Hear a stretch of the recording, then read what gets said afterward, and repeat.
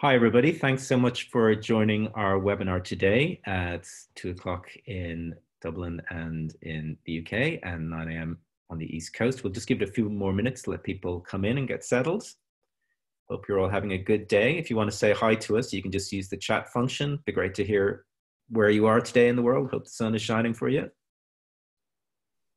Is it shining there? It's shining in Dublin, yeah. How about where you are, Joe? It's always shining in Dublin. Yeah. We've got partial sun and partial cloud, but it's probably a good thing. It was a bit of a killer last week or the week before when the weather was lovely and having to work inside. So. I know, it was tough, but we're all here now. So people coming in, that's great. I'll just say hi in the chat.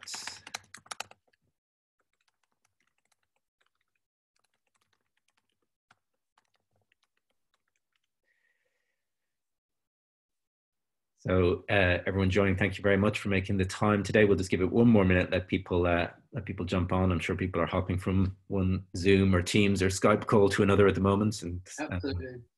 It's just a new way of working, isn't it, Joe? And indeed, and I was going to say, in terms of all this constant shifting and adapting, for any of those that thought they were attending a slightly different webinar, we did change the name on Friday. So you are attending the right webinar. We're all adjusting and moving quickly through different states. We just thought that this was maybe a little bit snappier. Yeah, indeed. Good rebrand. In great content, just a better title. You're absolutely right. Yeah. Great. So we'll give it one more minute and we'll get started. Nice to see some friendly and familiar faces joining the session today.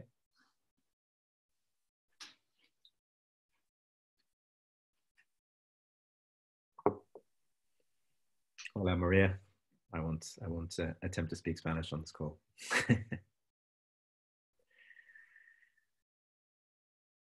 I thought you've been spending all your time learning and improving your Spanish, hadn't you, Stephen? No, I've been playing a lot of FIFA 20. Is that it? Well, in Spanish mode, though, right? In Spanish mode, yes. I am picking up some terms. Goal! Exactly. Universal. Great. We'll just give it 30 more seconds. People can catch up as they join anyway. But really appreciate you all taking the time. So why don't we go ahead and get started? So really great to have you all on the call today. I'm Stephen Walsh, co-founder of Anders Pink, and delighted to be doing this webinar with Joe Hill-Wilson, our great partners, LearnAmp. So how are you today, Joe? Doing all right? Brilliant. Thanks, Stephen. Really good to be here. And yeah, really looking forward to kind of taking everyone through this webinar today. Yeah. Just to introduce myself, I suppose, very quickly. So I'm the Chief Commercial Officer at LearnAmp. I'm also one of the founding members of the business. Yeah, my background's very much in kind of learning development roles and really looking forward to taking you through what we want to take you through today. Me too, Joe. That's great. And just a few quick housekeeping bits and pieces just while people are joining. So we're going to try and keep this to 30 minutes, 35 minutes max. If you want to ask questions at any time, you can either just type them into the chat or into the Q&A functionality. They both work pretty much the same. So just use those features that should be down at the bottom of your screen. We are recording the session today. So you will get a link to the recording pretty quickly after the session as well. And if you want to follow up with either of us after the call, we'll share our contact details as well. So that's all there is to it. You're all on mute, but do keep chatting to us and we'll answer questions. We'll have some time at the end for Q&A, but any questions that come to mind, just stick them in and we'll try and pick them up as we go. Thanks so much, guys. And we also have a set of colleagues. So Michelle from Anders Pink and Matt and Sue from LearnAmp are all monitoring the chat as well. So feel free to drop in any technical questions or any questions that you want, and we'll do our best to pick them up as we go. So I'll hand over to you, Joe. Please kick us off. Looking forward to it. Great. Thanks very much. Well, look, guys, thanks so much for making the time. We know that there's many other Zoom sessions and remote workspaces you could be in today. So really appreciate you joining us. So the focus of the session today is all around how can we help making remote work better, and why employee experience, and particularly digital employee experience, is really critical at this point, and how continuous learning plays a huge part in that. So I'm going to kick off on the LearnAmp side. So what is this whole digital employee experience and why is it so important? It's a big part of how we frame our value to companies. And just to give you a couple of stats to start off with. So employee experience, if you look at LinkedIn and you look at the amount of people who reference employee experience as being a key part of their role, back in May 2017, there were only 838 people on LinkedIn who had any kind of reference to employee experience in their title. Fast forward 6 months and a 48% growth meant that there were then 1,244 people who referenced it in their profile as well. Going forward to today, we now find nearly 6,000 people who've got it just in their title and over 3 million people who now reference it within their profile. So employee experience is massively on the rise. I think the times that we find ourselves in now particularly, and really thinking about the changed experience for our employees, it's really, really crucial to think about that and how that's having an impact on performance, on morale, and on your business overall as well. So when looking at employee experience, what are the things that really kind of impact and matter? So, you know, employee experience, if we agree that that's HR's new frontier, the three main areas that I like to focus on is around purpose. Do people understand the vision of the business, particularly in the times we find ourselves in? We're all having to reimagine ourselves. We're all having to refocus our propositions and our businesses. Does everybody know what's expected of them? So clarity around kind of purpose and vision and alignment is really key. The technology that everybody uses, I mean, I think we've all probably signed up to quite a few different services recently. Trying to make sense of that is really, really important, and trying to make sure that that feels kind of unique and it feels intuitive to each business, I think is really, really important as well. So what are the tools you're using? How does that make sense to your business? And how are they all working together in an aligned way for your employees' kind of experience? And then the last part is environment. And environment is generally crucial in relation to obviously the physical environment, the office space. And as that's had to change, the digital environment is becoming more and more paramount in its importance. So then looking about employee experience in general, you guys might or might not have come across this concept before, but of employee lifetime value. Now, we all probably understand customer lifetime value. So we understand things like cost of customer acquisition. We understand the importance of really clear customer journeys. We understand the importance of customer lifetime value and keeping your customers for as long as possible and keeping them engaged and engaging with the products that you sell. We at LearnAmp don't think that's any different when it comes to employees. And when looking at this particular slide, I know there's quite a lot going on, but I'll try and run through it with you. You can see in that first section here, that the first stage of this is really around the attraction part of their journey. So when thinking about the first impact you make on an employee, it is actually before they even join. Now, our platform doesn't necessarily help with all of the aspects of recruitment and onboarding, but we do think it's a really crucial phase. How are you engaging with your employees in a digital sense from the moment that they start to become an employee of yours? So can you do pre-onboarding? What other tools are you using? How are you using video? How are you connecting with people, even in this time where you can't meet face-to-face, maybe using Zoom or other types of kind of programs in order to be able to interact with your staff during the recruitment phase and also before they join their first day. A stat just to throw out at you, 78% of people apparently make up the decision if they're going to stay in the business within the first 48 hours. And that's never been more important than those people that might be joining you through this phase as well. It'd be so easy to forget about them. You can't even physically see them sitting in a corner twiddling their thumbs now. So how are you making sure that you're engaging with them and that they've got all the support, they've got all the resources they need in order to be successful? So our platform, and I'll show you some examples of this later in the call, are really helping you to design the ideal onboarding journey and to be able to hit all of those major milestones so that people can get up that learning curve as quickly as possible. They can feel as part of the business as much as possible. And that's going to really impact on engaging them and helping them to kind of become a net contributor rather than a cost center, which is what this red line is showing at the bottom. After that, a really, really crucial part for us is there are lots of LMSs out there that might help with aspects of that. But for us, it's all about the journification after that. So how are you using a platform like ours to be able to engage with people on a regular basis? So having kind of daily check-ins on pulse surveys, having weekly digital check-ins, being able to set and align on objectives and key results. So having that continuous conversation both around performance and also around development. And if you can do that, you're going to have a much, much better chance of being able to engage with people, keep them developed, and hopefully keep on that upward trajectory, both in terms of performance and also in terms of tenure. So what you're seeing at the bottom here is what we often see in a lot of businesses where you don't manage that and make that work well. People often leave within the first 6 months, even if they don't have a bad experience necessarily. If you don't keep on developing on this second line, what you often see is that people, they might get up to an expected level of performance, but after a while, if they're not engaged, if they don't feel that they're still developing, they are going to leave. And actually, interesting, if you look at tenure rates in the UK at the moment, people in maybe their 40s, their 50s, they aren't necessarily leaving businesses any quicker. But if you're looking at Generation Y and Generation Z, they are leaving much, much sooner. They're leaving within 18 months, 2 years of joining. So if you spend all this effort, as you're seeing here, to get them up to that level, all you're doing is investing in them almost. You want them to stay for as long as possible so that they really start to pay back on that investment. And this blue curve and this red curve is showing you the difference between a failed journey and a really, really good journey that's going to keep people in the business. So that's a little bit about us and why we're different on that. So we talk a lot about employee lifetime value. We say that it's the hidden KPI for most businesses. Thinking about that now is more important than it's ever been. So how can you improve your employee lifetime value, which leads to higher lifetime value?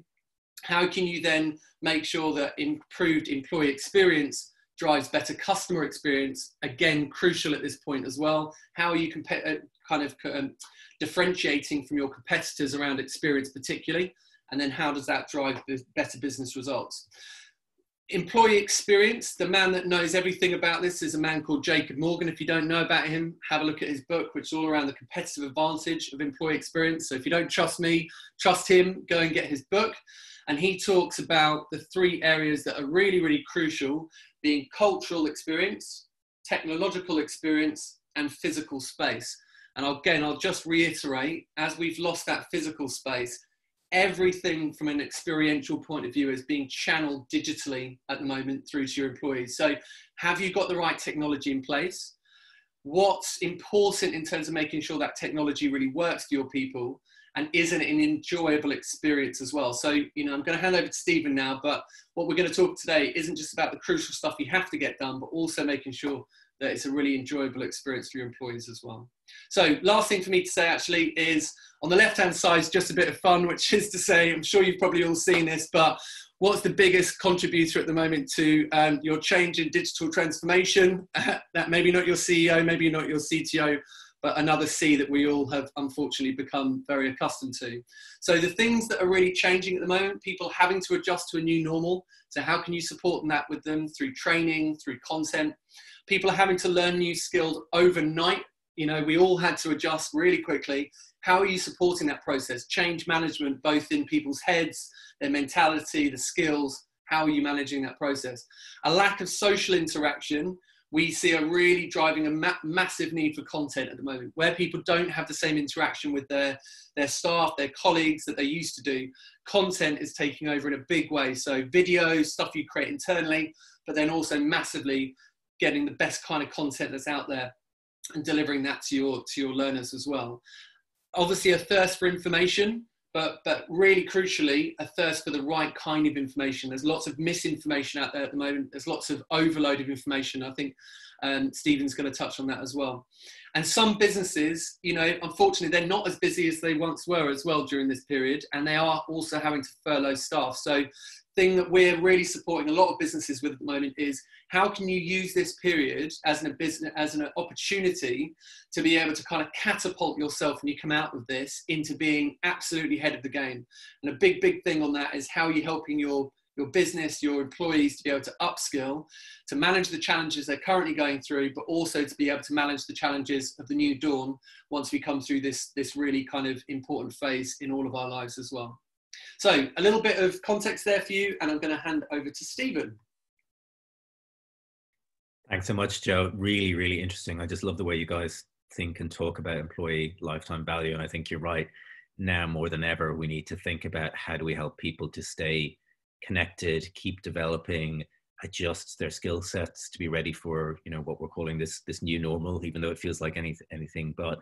Um, and ensure that they're on that upward journey all the way through. I think it's incredibly important for all of us, and I want to kind of keep that conversation going and look at it through a specific lens, which I think complements everything you've just said, which is about helping people to continuously learn. So, you know, many of us, and I know many of you on the call today, are in HR or learning roles, or connect with others in the business who do. I think a key part of everything that you've just said about building that value in employees over their lifetime is about helping them to continue to learn and continue to develop every day, now more than ever. And that's not easy. You know, let's be realistic about that. It can be hard to build a continuous learning culture.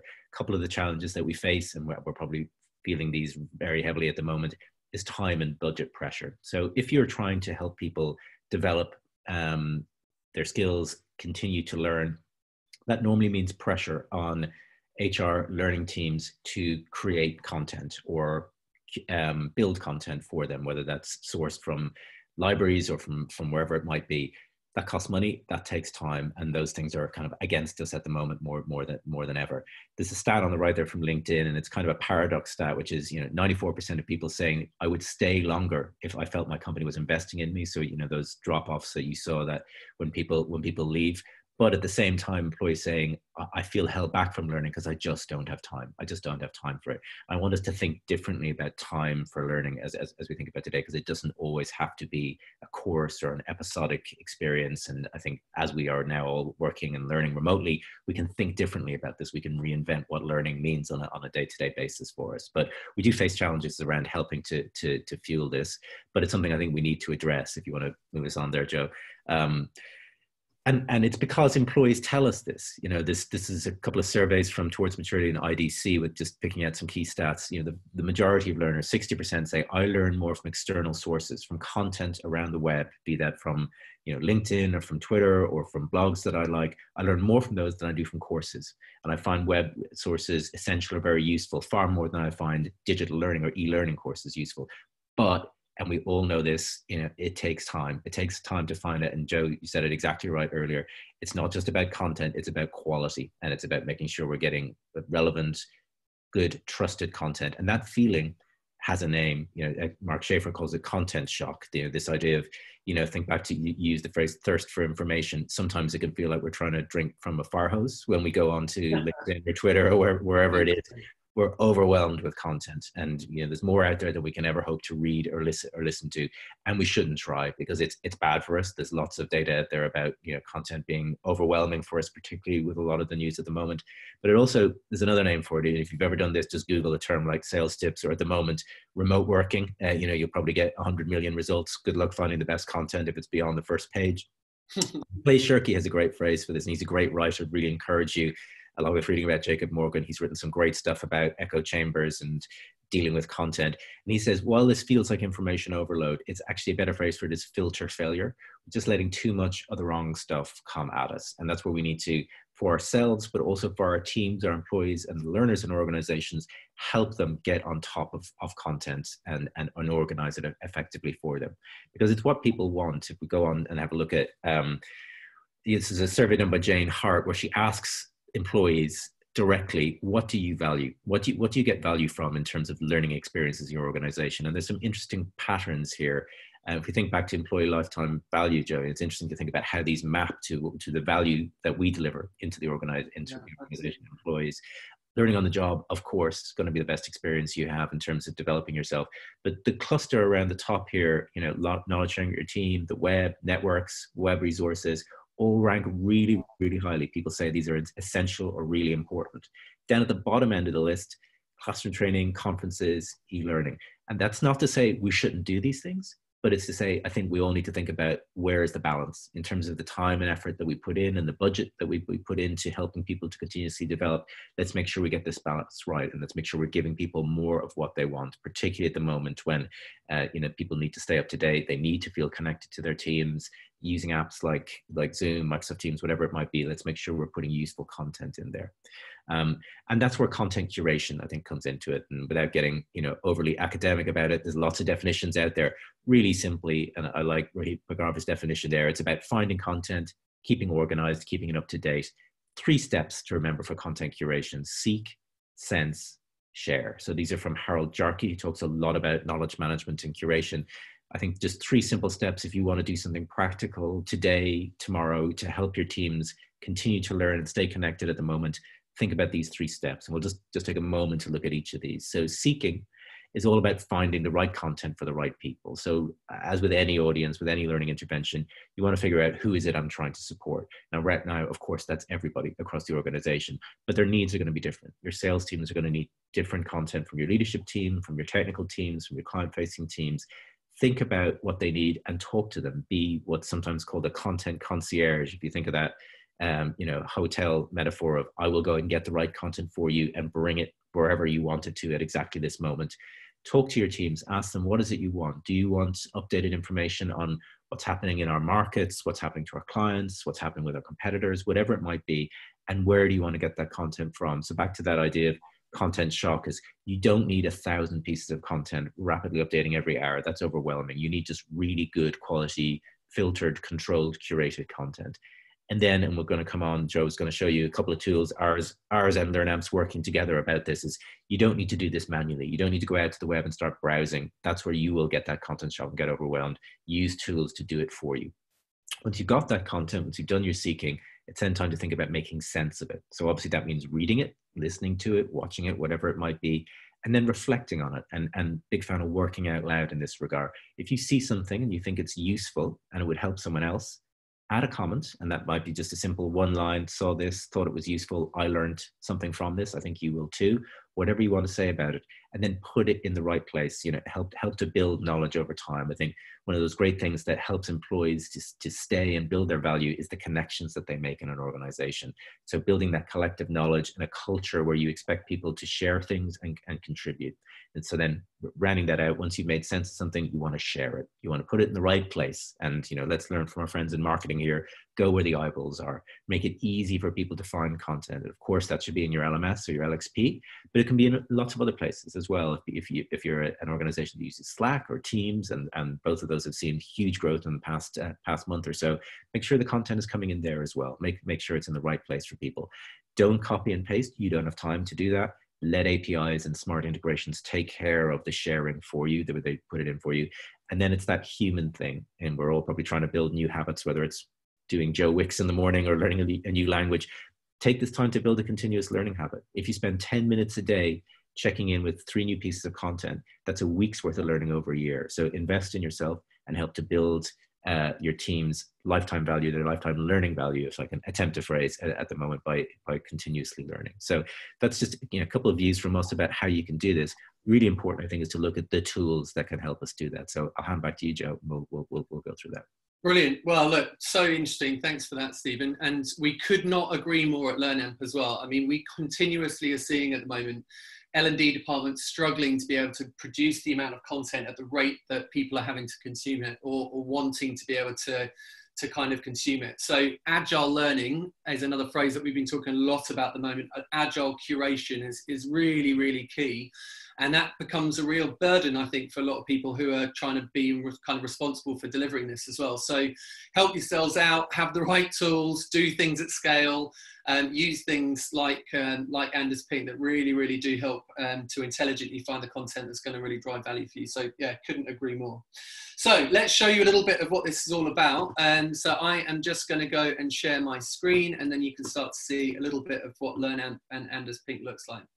So this is LearnAmp. Just to give a little bit of context before we jump into the Anders Pink integration itself. So one of the things that Stephen was talking about there is, it's great having content and everyone's sharing content, but you can have misinformation where too many people are sharing, and also things are being shared on all of these different sites. So how are you being able to harvest the best stuff and then store that in a place that you can then shape that into something that's really meaningful for people, and also that new starters are coming in, or people that want to revisit content can find that in a really well structured and meaningful way. So in LearnAmp, you can absolutely do that by starting to shape this content into pathways, is what we call them. You can also shape them into modules. And these pathways, sorry, these learning objects and modules can be shaped into learning pathways. You can even have them locked, which means that people have to go through them in a certain order if you want to. So for the more structured things like leadership programs, induction, where actually it's really difficult at the moment maybe to be able to manage that learning journey because you're not physically with people, being able to have a self-serve model, but being able to check in. You can add in assessments and checkpoints to make sure that people are actually learning what they need to, they're understanding it, they're being able to demonstrate the learning outcome and how they've improved as a result of that. So that's just to give a little bit of context in terms of where that content might sit. Then what you've got is, we've got a series of integrations. So we integrate with tools like Slack as well, so that if you are pushing content from Anders Pink into some of these channels, if people are then also sharing other content that they're finding themselves or being shared with via WhatsApp or whatever kind of method they're having that content shared, you can harvest that content and start to pull it back into LearnAmp. So again, you can make that available to your kind of wider population as well. But crucially, with content controls to make sure that the quality and the consistency of the stuff that's being sent out is really important. You can see our great friends here, Anders Pink. So as you go into Anders Pink, you can see that you can actually build what Anders Pink called briefings, which are these very, very controlled searches of the internet. So, you know, one of the things we always talk about is the Google test. People always say, well, why is it not better than Google? If you could have a filter over Google that goes to your best sources or go to your best Twitter followers and go and extract that information in an automated way that really helps to kind of curate and pull things together in one place, you would definitely use it, right? So that's why Anders Pink, in a nutshell for us, is so great. So what you can see here is these are actual briefings that Anders Pink have helped us and also their customers to start to create. So you can see it's not just all about the important stuff, maybe compliance or learning. There's things like top tips of how to, you know, kind of get the best from Netflix at the moment, the best books to read. We want to keep this fun. We want to be really engaging as well. But just to show you how you might start going into actually creating these. So if I just go into a briefing that's already been curated, essentially what Anders Pink allows you to be able to do and what we've kind of uniquely integrated with them is to be able to build that in our interface so that you can start to build these searches. And these searches, you can start to add in topic areas, you can include certain keywords, you can exclude certain words, you can even have influencers from Twitter, which you can start to pull their content in. You can decide if you only want to show from those influencers, if you want to include those influencers as part of the overall search. You can include certain domains, you can exclude certain domains, you can include RSS feeds, you can exclude RSS feeds. Anders Pink have done a lot of the hard work for you in that they've created 6,000 business domains, which they know are the best resources out there to be able to search from. So you can absolutely curate directly from them, or you can untick that and you can start to curate just from specific domains that maybe are really relevant to your sector or to your company as well. So just to go back, I'm going to show you a couple of other examples very quickly. So here you can see there are ones around agile and virtual teams. We've got stuff around building resilience in exceptional circumstances, tips potentially for the parents out there in terms of homeschooling whilst working from home, how to have collaborative and effective virtual meetings. I think we probably all struggled through Zoom meetings or Zoom pub quizzes with family members on Friday evenings. You know, how are we doing this effectively and how are we adapting? Plus, news on coronavirus, COVID-19 from reliable sources. So all of these things are being able to be pulled directly into our platform. We then basically bring them into what we call pending items. And I've just brought up the briefing related to agile, remote and virtual teams. And what it does is it pulls down content every 24 hours. You can force an import whenever you want though. And it's done all the hard work for you. It's pulled in those great sources. At any point you can go in, you can start to approve or reject these. And as you approve or reject these, within Anders Pink, what that can do is it can start to train your briefing as well. So it uses machine learning to intelligently train your briefing. So it uses really clever AI. It then starts to make those searches more and more intelligent, understanding what you like, what you don't like within each specific briefing. In our system, then you can also start to approve and reject. You can start to select certain things that you like the look of, or you can select all of them if you want to. And then at scale, you can use our batch actions to add that into categories, which means that different user groups can see different categories. So you're starting to provide content directly to their category that they can see in our library. You can start to approve it and add it straight into a learn list, which is our modules, or into a channel, which is basically what we refer to as pathways. So really, really super easy to start getting that content into the platform. If I then went into one of these items, you can then start to benefit from all of the tools that we've got within LearnAmp to then start to decide how you might start wanting to distribute that. So you could share that, and you can decide that you either want to share it with certain individuals, and you can add a message and let them know. They then receive that as a notification in our system and an email outside the system that pulls them back into that specific item. You can also send that to particular teams, or a kind of a high team, high level, like C-suite level management, and then all of the sub teams that go underneath that. Or you can decide that it's really important stuff you want to share with the whole business. You can task it, which means essentially that you're setting it as a timed assignment. And within that, you can then start to, again, add messages. You can decide who you're assigning this to. You can get very specific, and you can even make it mandatory. You can decide if you want certain people, like managers, to follow up that people have actually done the things that you've sent out. And you can do lots of nice things where you can even have it that it sets up for any new joiners joining the business as well. Any current people, you can have it run on cycles, etc., etc. So lots of the LMS functionality, learning management system, sorry to use acronyms, and learner experience functionality all in one platform here. Or you can simply add it into a learn list, a channel, or a category that people already follow as well.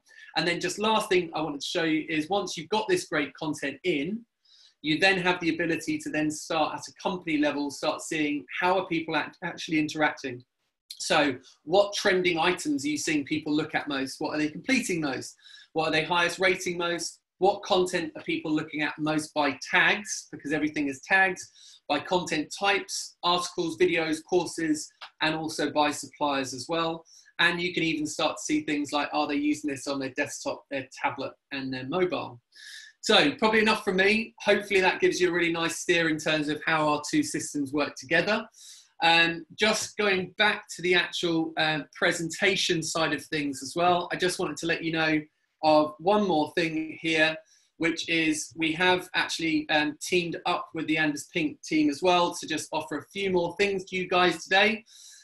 So I might just hand over to Stephen to go through these two slides quickly. Yeah, I'll do that really quick. Thanks so much for that, Joe. Really thorough tool, and it's just great to see that whole seek, send, share models just built so seamlessly into the platform that you guys have done. So really, really proud of the work we've done together on that.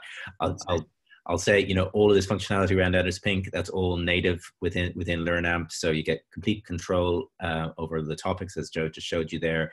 AI powered, so it gets better over time the more you interact with it, and keeps on updating so that you don't have to go back out looking for new content around the web. And as Joe showed, you can then share it, comment it, and do whatever you want to with it, the content once it's inside LearnAmp. So really delighted to have our partnership. Just one feature to mention that we have is, as Joe just showed you there, you can create a briefing on any topic that you want to from scratch, absolutely anything. But you can also get access to briefings that we've already made for you as well. So we've created a series of bundles. There's about 120 of those across, as you can see, key topics there that we've seen patterns of across organizations. So leadership, HR, personal development, the new one that we just made, working in the new normal. So you saw some of those briefings in Joe's list there as well. So those are all help you just to get started with a great baseline, which you can then change and edit any way you want to. So delighted to include those as well. Great. And one more thing I'd say from our side, one of the things that I love your seek, share, and kind of methodology. And we talk about the 3 I's as well. So we talk about improve, inform, and inspire. And those are really key things around kind of the types of content categories you might think about. And we often think that kind of e-learning, the stuff that you might spend a lot of time creating, is potentially more about the foundational learning sometimes.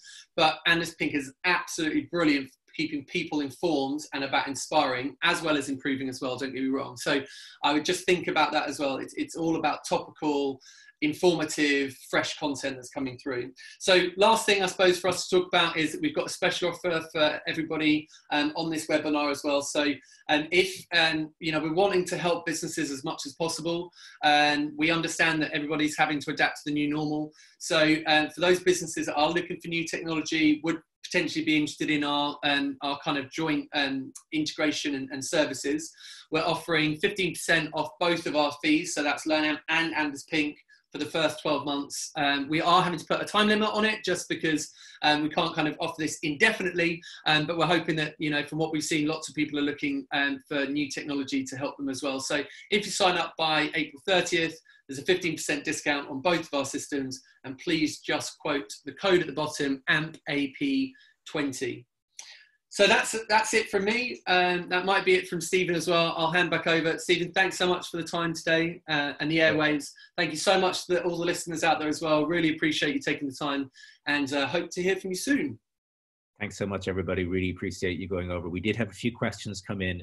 We might have 30 seconds maybe just to grab a couple of them. I'm conscious of people's time, but Joe, Okay.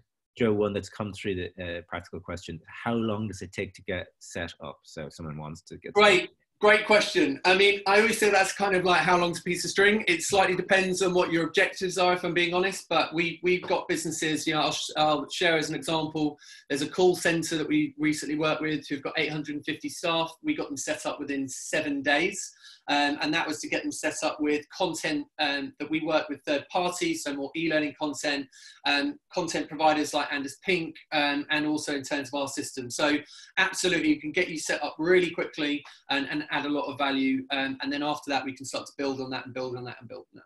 Sounds great. And then one final question, then we'll let people go. What kind of customers do you see benefiting from these types of tools? So I guess, is there any particular sector or size? Or Yeah, I mean, I think it works for all. You know, we work with banking companies like Metro Bank massively in terms of keeping on top of, you know, compliance trends, things that are going on in the industry that they want to keep abreast of.